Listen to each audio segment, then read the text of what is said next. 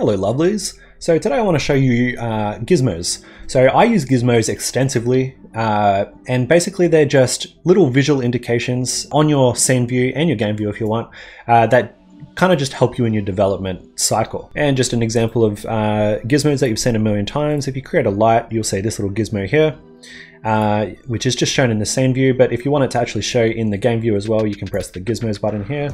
You can also press the gizmos button here on your scene view and hide it there. Let's get stuck in. So I'm just going to open my intro script here. Now, whenever you want to play with gizmos, all you have to do is hook into the on draw gizmos. And in here, let's draw our first gizmo. So gizmos, draw sphere, and it's asking for two things, where we want to put it and our radius. So let's just say we'll put it at world point 0 and radius, let's say 0.5. So we'll head back to Unity. And now you can see we've got a gizmo there at 0, 0. Beautiful. We can also take advantage of wire variance, and we'll put our other one at 1. So now we should have two spheres, one wire and one solid. There we go. Beautiful. You can also change their colors. So we'll just do gizmos color equals, let's say red. And as you can see, they're red. Now these are redrawn every single frame. So I'll just demonstrate that. I'll make a for loop and we'll do like 10. And in here, we will do color is equal to random color. And we'll take our sphere here and draw this, and we will draw it at random inside unit sphere times 5 or something, and we'll make the radius of this one 5, just kind of like the sphere is a bounding box. And now if we try this out, you'll see that they are 10 new spheres are being drawn every second, every frame, then destroyed and then drawn again. So that kind of shows you that it is being redrawn every single frame. And gizmos are very performant, so we could probably add 2 zeros on this and it would be absolutely fine. Yep, getting a little bit hectic. We could probably actually add another 0 on that puppy. Let's try that. Probably start lagging a little bit now. Yeah, getting a little bit chunky, but as you can see, it is very performant, so you don't have to worry about your gizmos in your scene. I'm sure you're not going to be having 10,000 gizmos. So another thing you can do, I'll just comment that out. Another thing you can do is when you're raycasting something in your game, have you ever had the experience where it's like the raycast just doesn't seem to work, or like it's not hitting something that you expect it to be hitting? Well, you can make your job a little bit easier by saying draw ray, and then you can simulate the raycast that you're actually trying to do. So let's just say we're starting at 0. This might be your character and you might be like shooting it forward or something. But let's just say we're wanting to shoot ray to 1, right? Like we're going to shoot 1, 1, 1. So now in our scene view, we can see that it is drawing the ray itself. Now, when you're actually doing a ray, you'll have a distance field where you can say, I want a distance of 10. But for us, you just multiply your direction by that. And this will now shoot 10 units. Okay, so that's not too exciting. So let's move on. This is my grounder. So when you have a character and you want to jump, you only want them to be able to jump when they're on the actual ground, right? So when I press spacebar, my little dude will kind of just do a little flip and land back down. So as you can see down here, I've got a little gizmo at its feet.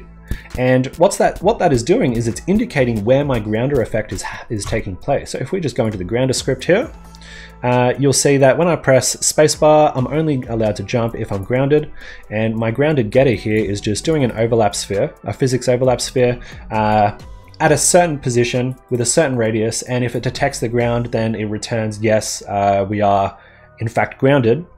So to make this easy on me, I want to know exactly where this is actually taking place. So on my on-draw gizmos here, I'm drawing a Y sphere at that exact position with that exact radius, and it's just easy for me to know that it's right there. Because you may be doing your overlap sphere and you have no idea, like your ground offset might be like here or something, and you're trying to jump and it's just not working. So with all the correct gizmos in place, the visual aids, you know exactly what's happening and you won't get caught out. Okay, so the next one is my favorite. So in grid, you might be creating a grid, right, with a width and a depth, and when you press play, all your grid squares spawn, but in when you're not playing, you have no idea where that is. So like you can't do anything with this scene, right? You don't know what's going on. So I draw gizmos for the shape of my grid, which will obviously chop and change depending on how big my grid's going to be. So then when I press play, the grid is exactly where it needs to be, and I can build stuff around this scene or what have you. So that's very easy to do. Instead of just grabbing your grid points in generate grid, I'll just pull them out till I can evaluate grid points function. So now I can use those grid points in both onDraw gizmos and generate grid. Right? I just iterate over the points and draw a wire cube. By the way, you can put y as 0 and it will just create a nice flat square for you. And also I'm just checking if we're playing, and if we are, I just won't draw these gizmos, or else when we press play, the gizmos will be drawn on top of these and it looks a little bit chaotic. And the last one is, I just know that people in the comments are going to tell me that I say this wrong, but Bezier curve. That's how I've always said it, I'm sorry. So this is, I wrote a really quick and dirty Bezier algorithm. It's horrible, please don't judge me on it. It was just to demonstrate the different gizmos. So here I've got gizmos for anchors and or command points, if you want to call them that, and resolution points there, and also the connections. So I can like update my resolution and it will change the resolution, and then I can grab these and just move them around. So just a typical Bezier curve. So it's made up of a few gizmo components. So here we're setting yellow, and then I'm drawing my spheres for my resolution points there. And then here I'm saying green, and I'm drawing lines. So gizmo draw line, and that is just, it's basically like a ray, but instead of giving it a starting and a direction, you give it a start and an end. So I'm actually drawing it in between these points here, and it's easy to see if we lower the resolution. You'll see it's just straight lines like that. So that's gizmos draw line. Very, very easy and very handy. And then I'm changing it to red and then drawing more stuff. So as you can see, the colors are hierarchical. Like whatever you set your color, every gizmo that you draw is going to be that color until you change the color. Or obviously the next scene comes around and then it all resets again. So that's all I wanted to show you. This is the basics of gizmos. I've got another one planned where I'm going to show like handles and stuff that you can actually use and manipulate in the scene view, and also text. So until then, hope you enjoyed it. Hope you learned something. Subscribe if you haven't, and I'll see you in the next video. Bye.